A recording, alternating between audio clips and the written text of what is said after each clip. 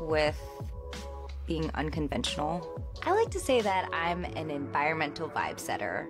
So when I style people for a job, for a director, for an artist, my main purpose is to create this environment for the artist to live and to be a star.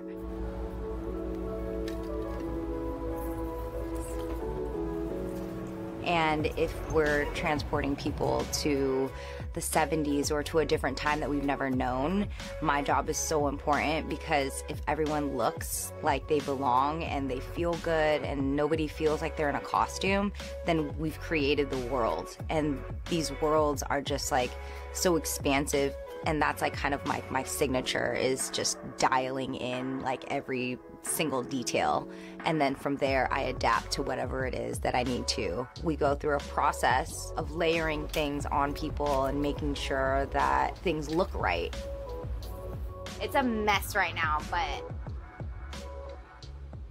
we got this.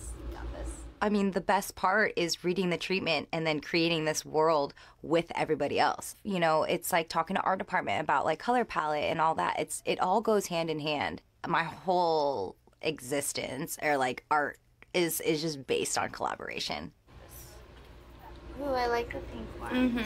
Even the person that I'm styling, even if they don't even know what they want, even if they show me their clothes, that's a collaboration, because I see what they are comfortable wearing, and then I could put them in that same silhouette that they've shown me. Yeah, me too. I think it makes it. That's super cute. So cute. Yeah, girl, you don't trust me. A lot of my styling process has to do with body types and just asking questions and looking through people's clothes and seeing how I can match silhouettes. I can just break a silhouette down and see what you are comfortable wearing, and then from that point I can adapt to whatever, you know, my treatment is or whatever the creative is. And working on different sets, you know, you express all your ideas for this one like world, 20, 30, depending on how many people I have to dress, maybe 50. Like I get to fully express that idea in so many different ways.